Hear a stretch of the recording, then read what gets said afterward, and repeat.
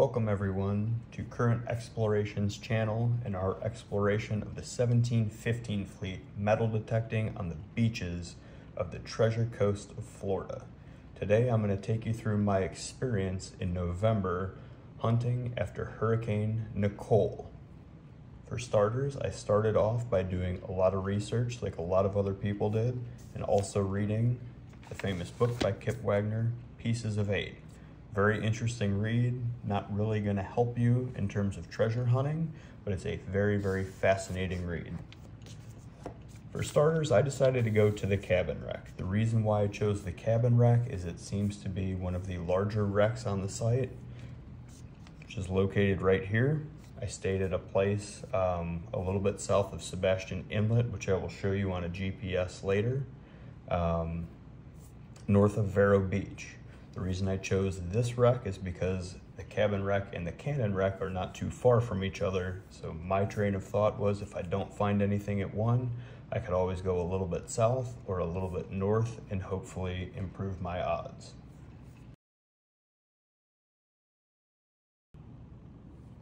So what was I hoping to find on this journey? Well, for starters, like any metal detector or treasure hunter, I was hoping to find riches beyond my wildest dreams. Turns out I was not the only person at the beach that day when I arrived.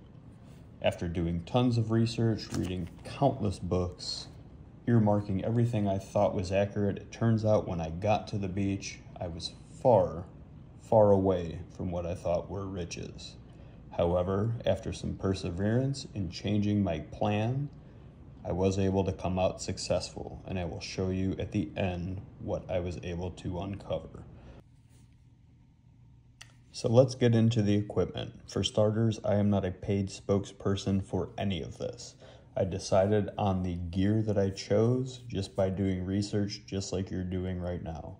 The GPS I chose was a Garmin 66S. It seemed to be able to zoom me in where I wanted to go, but more than anything, I was more concerned that if the beach were so damaged, the place that I was staying at, I would not be able to find my way back if the dunes were cut that bad. I have read and heard stories of people having to literally jump or slide down 8-foot cuts in the sand dunes, so I figured if I had to slide down 8 feet, how would I arrive back home? So, let me show you where I was. This is a little map. Right outside of my little dot right there is where the cabin wreck was. Where I had most of my success was actually a little bit north of that, right up there. It's right by the McClarty Museum. Now, the tricky part is if I got to the McClarty Museum, the tide was so high that you would end up getting stuck on one side of a rock wall. For those of you that have been there, you would know that. The rock wall, you would end up getting stuck. So I would have had to have walked a very long distance away to come back around. So the rest of my gear, I used a Minelab Equinox 800 metal detector, which is fantastic, by the way. I also brought a Garrett trowel, just in case I came across anything of substantial size, which eventually I did. It turned out to be an old drain cover. I also took a backpack, which came in handy. Not only could I strap the Garmin here, but as you know, the Florida sun can get hot even after a storm. So I put water bottles here, and the most important thing I found was having a good bug spray, which I use Skin So Soft. The sand gnats, when the sun goes down, are almost unbearable. So what all is in the bag that I took? Well, for starters, you want to keep it lightweight. A couple of water bottles end up weighing a decent amount, and then if you find some stuff, any trash, anything like that, you want to be able to take that away as well. So what is in the bag that I carried? It only weighed about 2 pounds minus the water. I had some spare batteries for my GPS and my pinpointer as well. I also had a backup battery for my Equinox, which I never had to use because the battery power on the Equinox 800 is exceptionally well. Had an extra glass shield for the Garmin as well, just in case it fell into the water. And a couple coin flips, coin holders in case I found something as Gary Drayton would call, a top pocket find.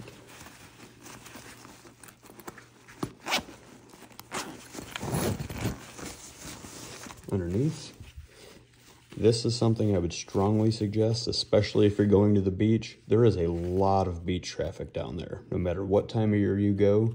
But when you go after a hurricane and it's daylight out, there are tons and tons and tons of people. The most success I had is when I strapped one of these headlamps on my head and I went out and there was nobody out there. When I found the majority of my finds, I'll show you later, I found them between the hours of midnight and 5 a.m. when there was only one other person on the beach and he was fishing in the surf. I have backups on backups, so I have 2 of these in case one fails. That's your worst nightmare, is driving 5 hours to do something and having something break on you. I also brought a solar power lantern. Also in my truck, I had extra gasoline, and I also had an inverter in the back of the truck in case I showed up and there was no power at the house I was staying at. Turns out there was, but I was fully prepared, ready to go in case there wasn't. Extra stuff for the Mind Lab, extra chargers, screen cleaner.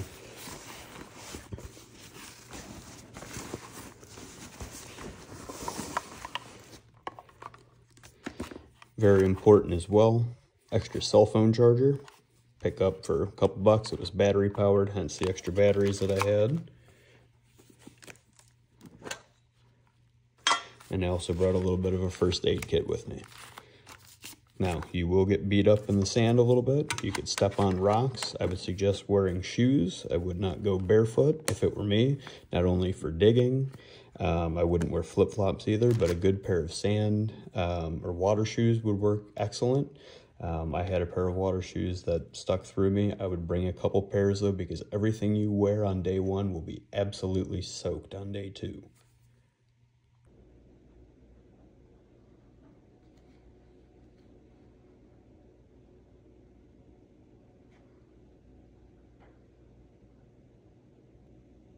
This was the pouch that I carried with me, which I found out very fast fills up in a hurry with all the trash on the beach.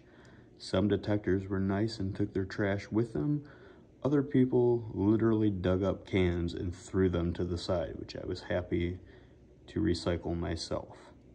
Luckily for me, I had my backpack on as well and had extra garbage bags with me that I was able to put to the side and come back later for. Once I started digging targets, which came up plenty, I found the most important thing that I needed was actually a Sandscoop, just as much as I needed a good detector. I will show you a picture of the first Sandscoop that I went with, thinking that I could get away cheaply, which was obviously a rookie mistake, as the pictures will show you. Digging through sand, coral that's, a foot deep, it's a little bit challenging, and slowly but surely, within about 2 hours, the scoop looked like this.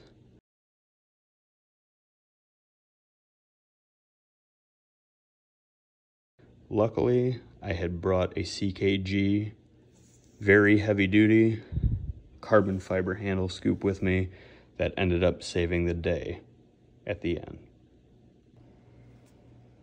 So I also brought with me a good pair of Garrett gloves, which for whatever reason I didn't wear to start until one of the first holes I dug through. I tried to reach down with my hands and ended up stabbing my finger with a rusty fish hook. Luckily, tetanus is up to date, but it didn't feel good nonetheless. Very crucial to wear those while at the beach. Pinpointer. I didn't end up using a pinpointer. Now, if I'm going, in fields or anything like that, I usually will go with the Garrett carrot. Also have a lanyard with it to make sure if I leave it, I don't forget about it.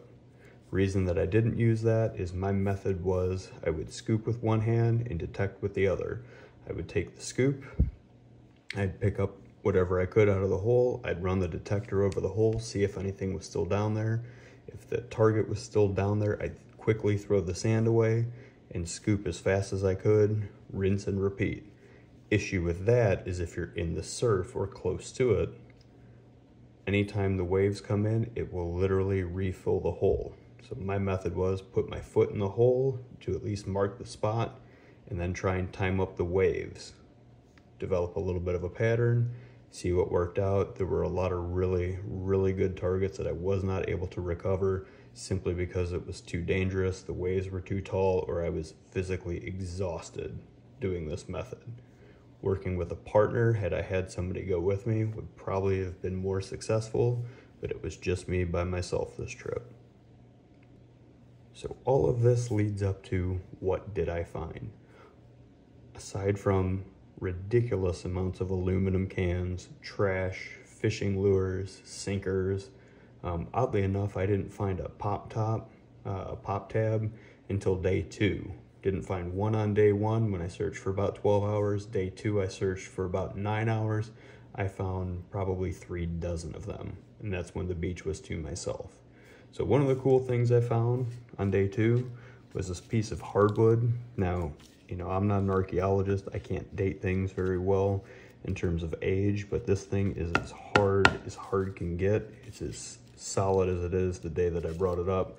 Thought it was pretty cool, brought it home, even if it's not a 1715 fleet piece of wood. I just thought it was a really cool thing, maybe to hang on the wall, something like that. Now the next thing you will notice when you're combing the beach, especially at night when there's not too many people there during high tide, is the amount of crazy shells that you will find there. Some of these shells, like this one here, to give you an idea, is about the size of my hand. There were literally some probably 5 to 6 times the size of this one right here. But really cool shells. I brought a few home for my kids because I figured they'd appreciate them, but these were literally littering the beach. But really cool shells. Great spot to shell hunt. If you're not a treasure hunter, it would be an awesome spot just to lay on the beach, see really blue, that kind of aqua blue water. It would have been a good time to surf. Obviously probably a little dangerous for a novice, but really awesome time nonetheless. And now for what everybody has been waiting for. Not a whole lot of detail to really make out much of anything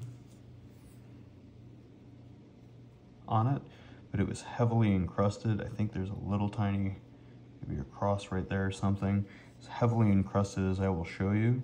Instead of doing electrolysis, I chose to do a little olive oil method and to slowly break away all the crust and shells and everything that were on this one.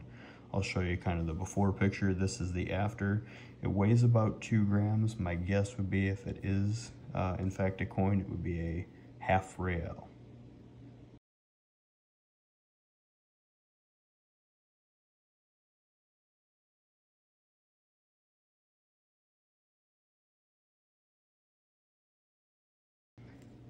The next piece that I picked up was something pretty common across the beach. At first I thought it was birkenite, and it still may be, but I know the Challenger explosion happened and a lot of that stuff still washes up. This seems like it had been in the water quite some time. I pulled this out just like it sits right here. Still has some of the incrustation. You can see some of the shells and everything right there too. Pretty large piece though. So towards the tail end of day 1, this was my big find. I found this a lot further north than I thought I would, about 1.5 miles further north than what my target stopping point was. A lot of people that were detecting, and I probably passed 3 or 4 dozen, which makes it a little bit challenging because you see all these other holes and you kind of get discouraged that, hey, anything of value has already been picked over. I happened to follow one gentleman that went past the McClarty Museum, but he was outpacing me by probably 5 to 1. His sweeps were fast. He wasn't really covering ground the way that I would like to, you know, cover ground. He was walking straight lines versus kind of more of a grid or a zigzag pattern. And I found this right at the water line, about 8 inches down. And I was absolutely ecstatic. I was getting eaten alive by bugs at that point, but this is by far what I thought would be the coolest find that I would ever find in my life. The very last find that I found when I thought things couldn't get better with a piece of 8 was a 2 Escudo Spanish gold coin. Found this one around 4 a.m. a little bit further past where I found the 8 Reale the previous day.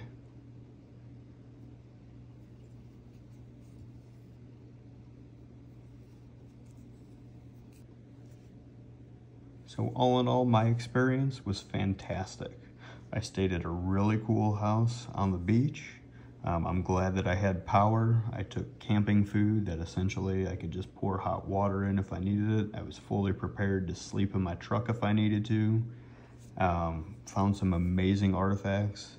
I searched for probably 24 hours total. I did not stop. I was tired for probably the next week or so. I was sore all over the place, but it 100% paid off.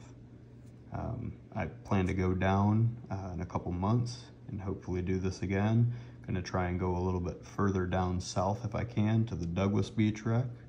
I heard, some rumors on the beach, gotta take them for what they are.